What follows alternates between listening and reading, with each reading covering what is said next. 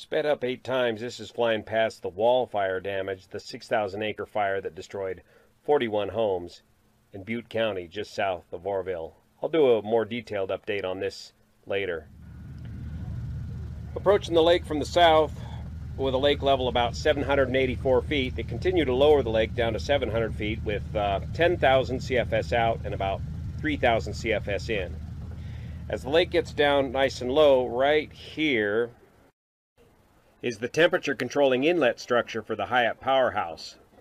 One of the uninformed comments I got on the last update about rice farming was about the release of warm water from the Thermalito Afterbay back into the Feather River, upsetting the ecology for the salmon. Remember, every dam in California is required to control its temperature for the fish downstream, and that's how they do it here at OROVILLE, through the curtains in this inlet structure, which draws water at various depths to provide the right temperature for the fish downstream, including the water from the afterbays.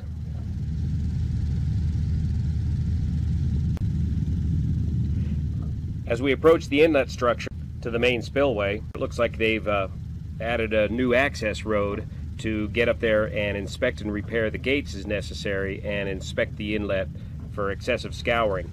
They're not going to do a lot of work on this inlet structure, and they really don't need to as long as the spillway is functioning normally, at least for this season. The red that you're seeing on the shoreline there is floaty barriers for all the logs from earlier in the year to capture all the debris that came down from the rainstorms. They got that all hauled off and moved off and getting it chipped and burned. Up over the PCC, or structural concrete plant, we begin to get a closer look at the secant cutoff wall where they're beginning to drill.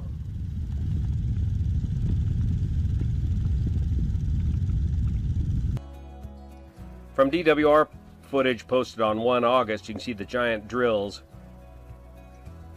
drilling the first of the pilings for the secant wall all the way down to bedrock. Remember, the whole idea of the secant cutoff wall is to prevent head-cutting erosion at the emergency spillway, like that which caused the evacuation of 188,000 people, if they ever have to use the emergency spillway in the future. First, they're going to drill for the unreinforced, quote, soft pilings about every 4th hole in the form block here, followed by every other hole, all the way down to bedrock, 50 to 75 feet deep.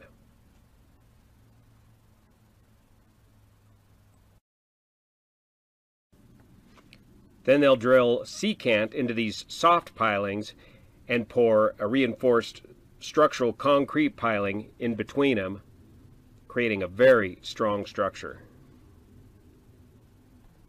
Secant cut into each other as opposed to tangent, just right alongside each other, thus the name secant cutoff wall.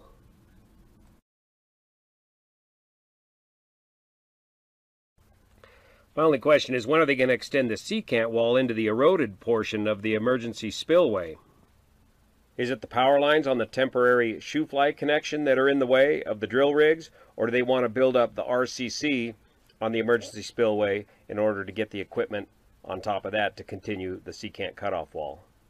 At any rate, they've given themselves 2 seasons, this season and next season, to get the work completed on the emergency spillway so that the emergency spillway can eventually handle a flow of 30,000 CFS over the top of the OG weir.